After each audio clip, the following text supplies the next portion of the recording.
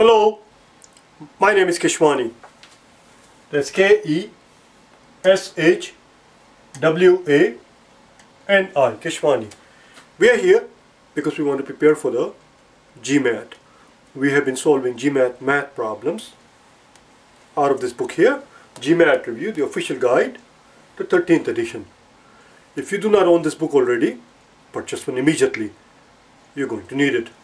The book contains 230 problem solving questions. It has 174 data sufficiency questions. We have already solved every single math problem from this book. If you're interested in watching the original solutions to any one of these problems, you will find the original solutions from day number 1 through 250.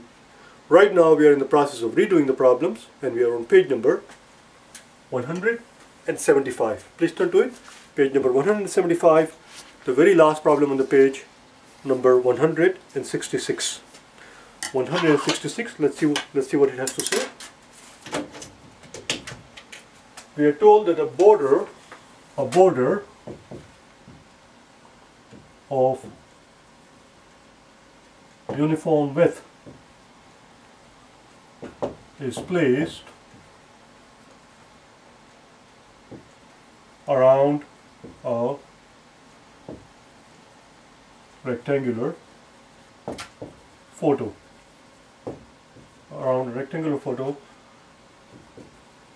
that is 8 by 10. So we have a rectangular photo which is 8 by 10 and we're going to put a border around it.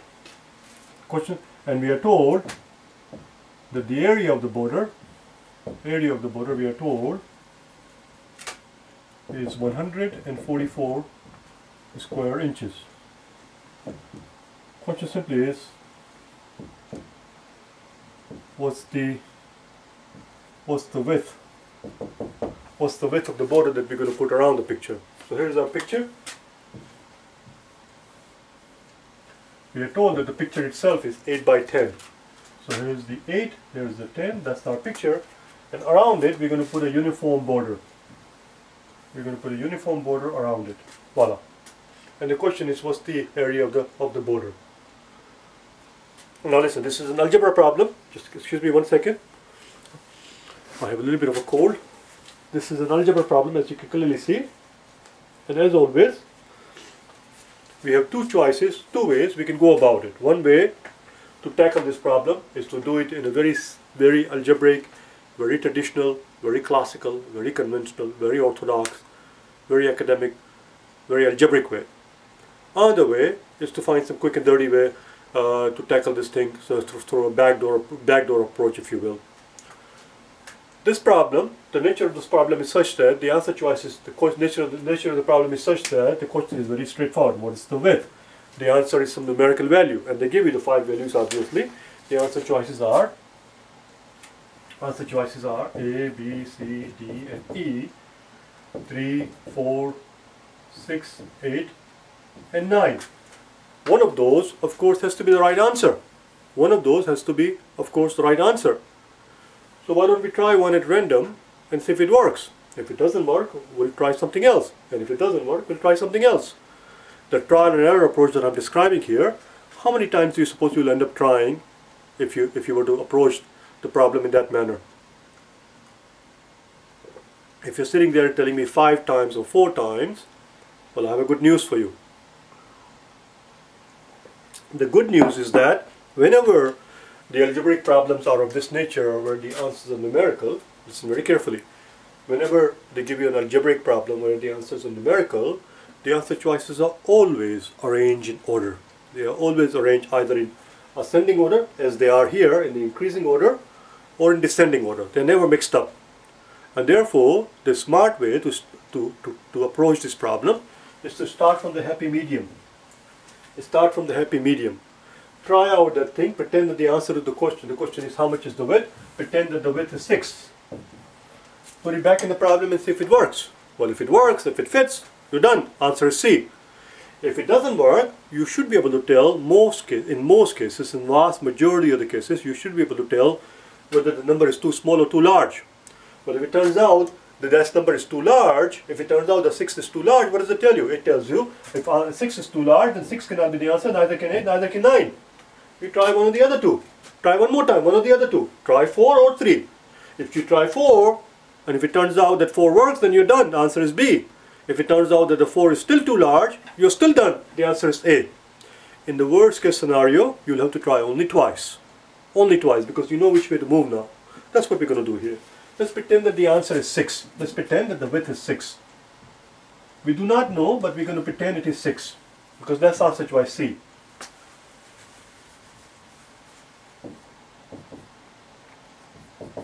That's the answer choice C. Now had the answer choice C, instead of 6 in the answer choice, if they had said 6 million, then we would have pretended 6 million. Whatever it says in the middle of the 5 numbers, whatever falls in the middle, that's what you pretend that the answer is, and you go from there. It will give us the directions, which will tell us which direction to move in. Do you understand? So let's do that. Watch what happens. If this is 6, then this width is also 6. Right? Same thing here. Same thing here. This is 6 and this is 6. What do you suppose is the area of this rectangle?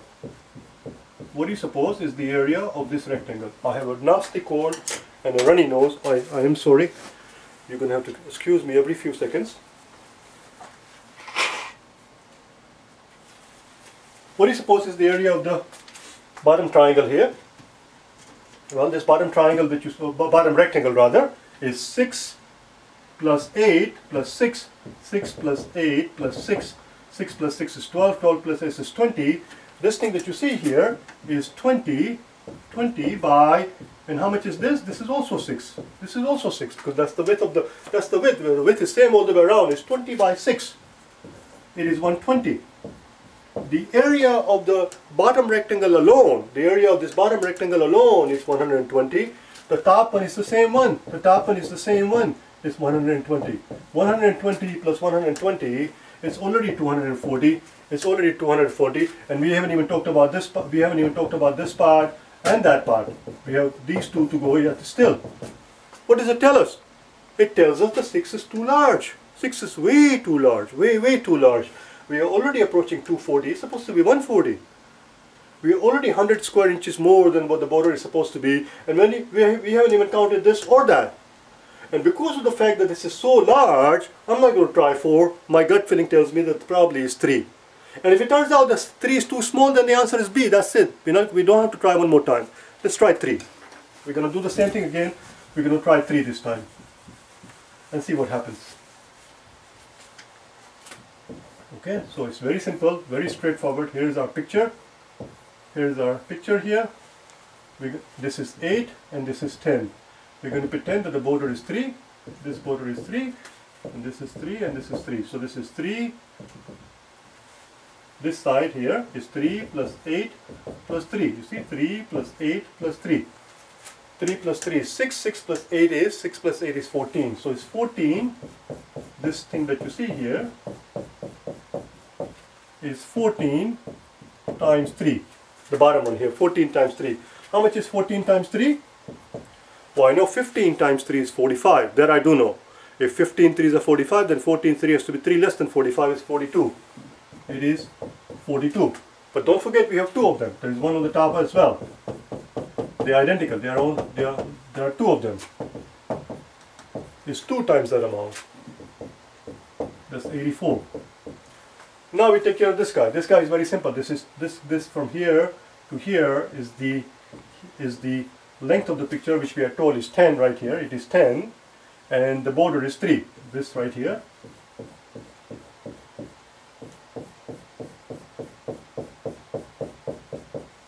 This guy that you see there, it is 10 by 3. I'm going to put it in a different color so we can see it. It's 10 by 3. This rectangle is 10 by 3, and so is this one, 10 by 3.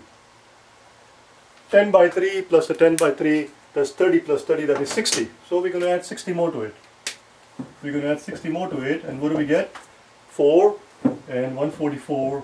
That's exactly what the problem tells us that the border is. So the border is 144, that's exactly what we find. The answer is in fact 3. That's all.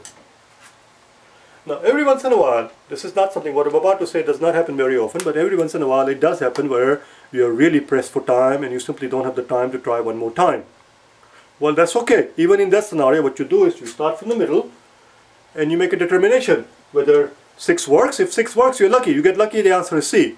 If the C does not work, then you know, if you can tell whether it's too large or too small. In this case, it turns out that C is too large. Right away, we knew the answer cannot be C, D, or E. Now, if I don't have the time to try one more time, I just flip a coin.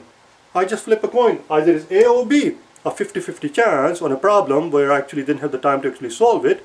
It's a very good chance. It's a damn good chance. Do you understand? It's a bloody good chance of a situation in a situations where you did not have the time to actually finish the whole thing. But anyway, the answer here is 3. Now, for those of you who insist on solving this thing in a little bit of a classical way, a little bit of an academic way, we're going to do that too, just to please you. Do you understand? Only if you're hell bent in it. Only if you're hell bent on it. So let's do it. We're going to start again. I need the room, obviously. We can erase all of this thing. We don't need any of this.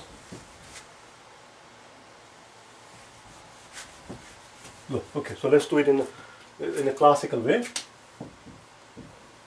In a classical way, of course, this thing is still 10. This side is still 10 from here to here. This is still 10. But this is no longer 3. This is the width. That's the unknown part. So we're going to call it x. X, okay? Watch what happens. So can you tell me what's the area of this red rectangle? Let's call it A, B, C, and D. This red rectangle that you see here. The red rectangle right here that you see here. The width is x. The width is x, and the length is 10. The width is x, and the length is 10, so it's 10x times 2, because we have one more here.